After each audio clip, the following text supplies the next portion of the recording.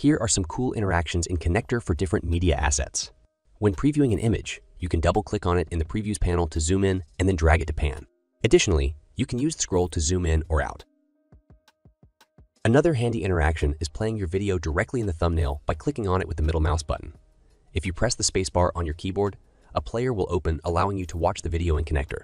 With the scroll, you can zoom in or out, and with a left click, you'll be able to play and pause. With a middle mouse click, you can drag and pan to review everything in detail. All that is possible while the video is playing.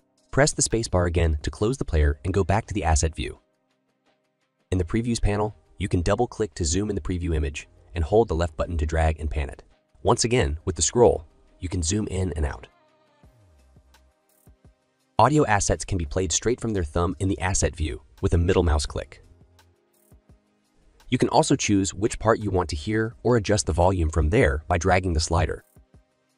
Subscribe for more handy Connector tips and tricks.